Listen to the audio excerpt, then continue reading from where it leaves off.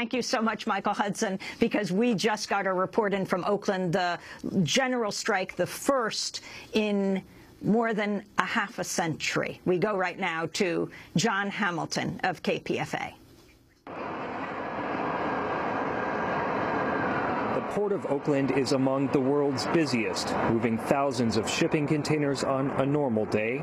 But Wednesday in Oakland was anything but normal.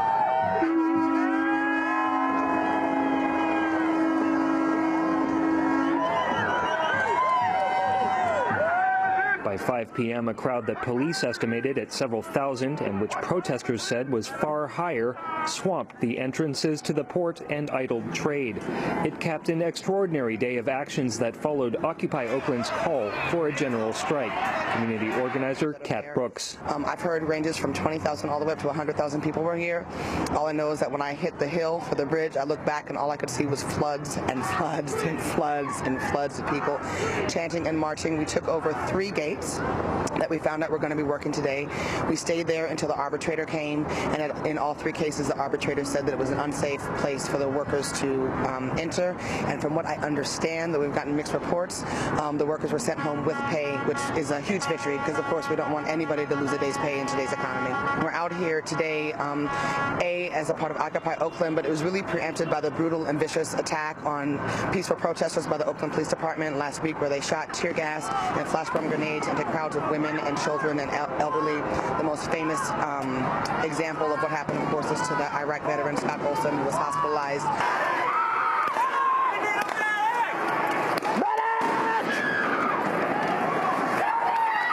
Goodness, he's doing much better now, but there was a point there where folks were not sure if he was going to make it.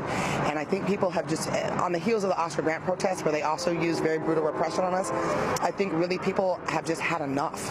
You know, we just said that we're not going to take it anymore, and so folks came out in the thousands, right, across race, across class, across ideologies, across tactics, to say no more. The day of action began early Wednesday morning at the Occupy Oakland encampment in Frank Ogawa Plaza, an area renamed by protesters after Oscar Grant, the 22-year-old man shot to death by a transit officer on New Year's Day 2009. Kicking off the day of action was a famous author, activist, and scholar. My name is Angela Davis. It is an honor to be with you today. As we demonstrate to the government of the city of Oakland. That we do not assent to police violence. That we stand in defense of Scott Olson. And the memory of Oscar Grant. We do assent. To community. To education. To free education. To health care. To free health care.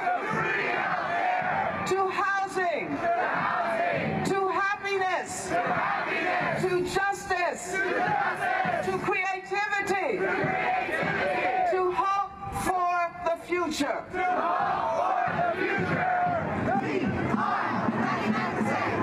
By 9 a.m., a crowd of thousands had flooded downtown Oakland, their ranks swelled by union members. My name is Kimberly Rojas, and I'm the Oakland president of the National Postal Mail Handlers Union, and I'm out here on a day of action supporting the general strike. The postal workers are 99%. We're under attack with all workers around the world, and it's time to rise up and start a new day.